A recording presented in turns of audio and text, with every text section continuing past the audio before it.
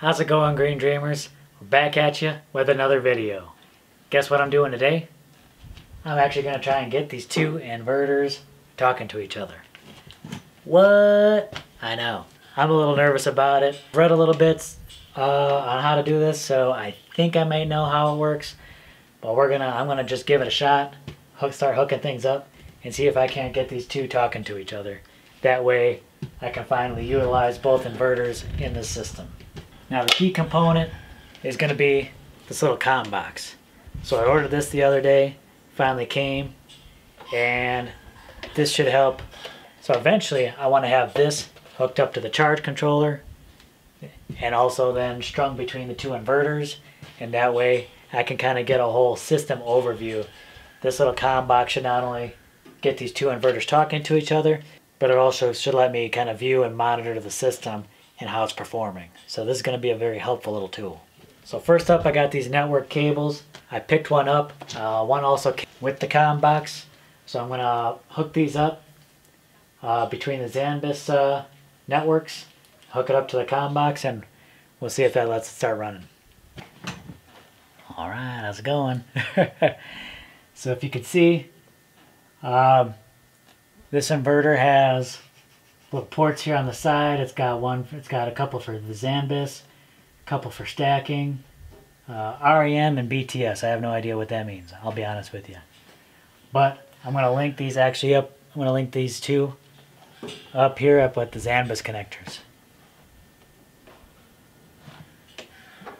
I'm going to put one over here, then connect it to the other side over there.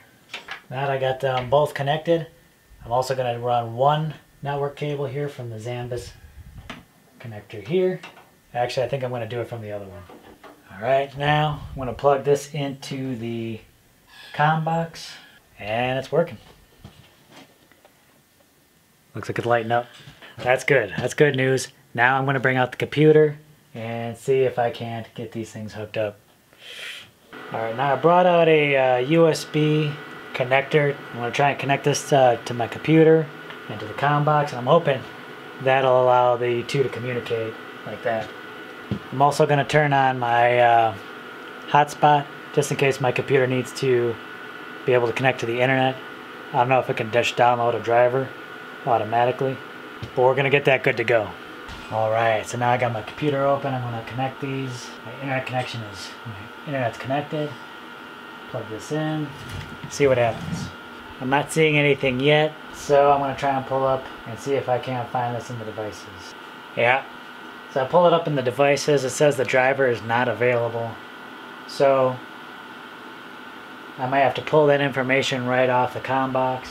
What I have with me is a little flash drive. I'm going to plug that in there and see if that can get the information I need.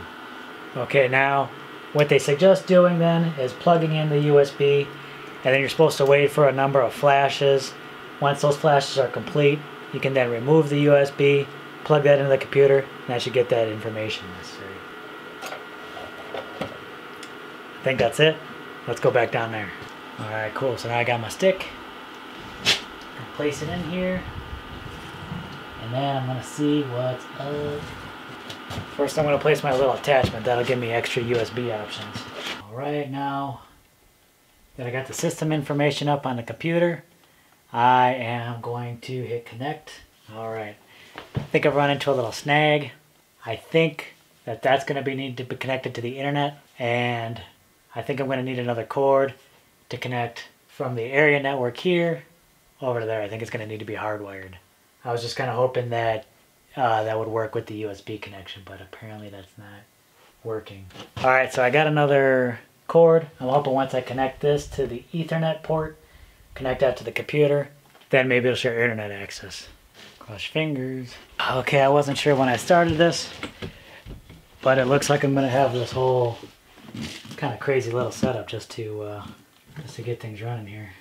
Okay, this is probably the first time I've actually used the Surface deck with the Surface Book, but I think I'm going to need it in order to get this attachment working. Alright, so we got that going. We got that. Okay, I think we're connected up now. I'm going to give this a shot again. Alright everyone, I'm back with you. Today is a new day. Never mind the little fuzzies, ignore that. All right, so I did it. Both inverters are now running together. This allows us for greater output. It allows for system redundancy. If one inverter goes down, I always have a backup inverter.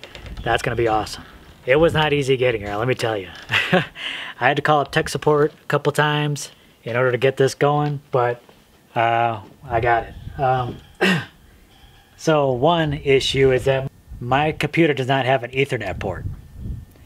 I need to connect a external adapter to my computer to get an Ethernet port in there. So in order for me to connect the comm box to the internet, I need to put on my hotspot on my phone, connect the computer to the hotspot, then connect the external Ethernet port to my computer, and that Ethernet port also have its own power supply. So when I started messing with the settings on here, it basically cut the power. I couldn't use the solar system to the trailers, and that's how I was powering the external power supply for the Ethernet cord. I'm thinking, oh my God, I can't complete this because I can't connect the comm box to the internet.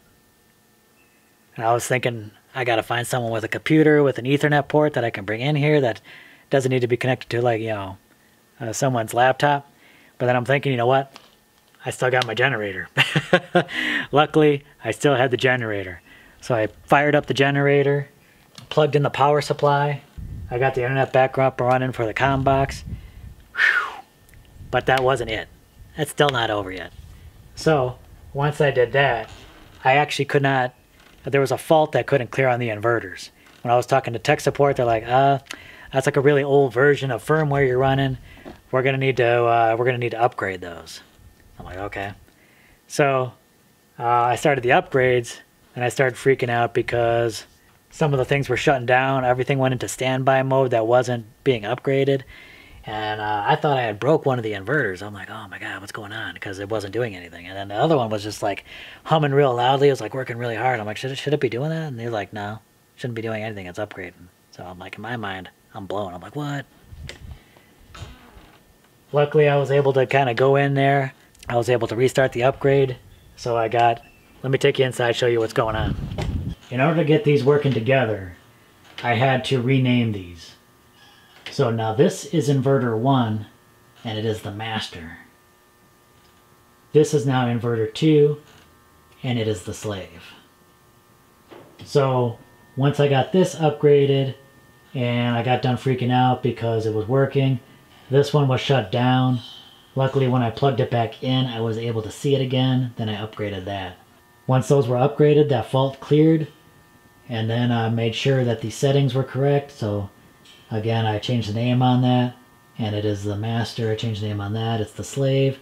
I also changed that to search mode, and then I was able to power it up, and now we are running on both inverters. I got the breakers both on, and everything's powered up, running really smooth. So I did it. I got it. Again, man, I was just freaking out because, I mean, they're both running now. But let me tell you, it was touch and go, especially when I started changing those settings, and then it killed the power. I'm like, oh my God, what am I gonna do? Luckily, I'm thinking, the generator. That saved my butt. So that's it. The system is pretty well fully functional now. Both inverters are running, and we should be good. All right, thanks for watching, everyone. Please give this video a thumbs up. It really helps out the channel a lot, let me tell you. I appreciate your support. Thank you. If you haven't yet, definitely subscribe. So much going on. You definitely got to see what's going on out here. Things are getting more exciting. Leave a comment below. We want to hear what you have to say. Even just be like, oh man, why are you freaking out, man? That's the easiest thing in the world. All right. Thanks a lot for watching, everyone. Catch you on the next video. Bye.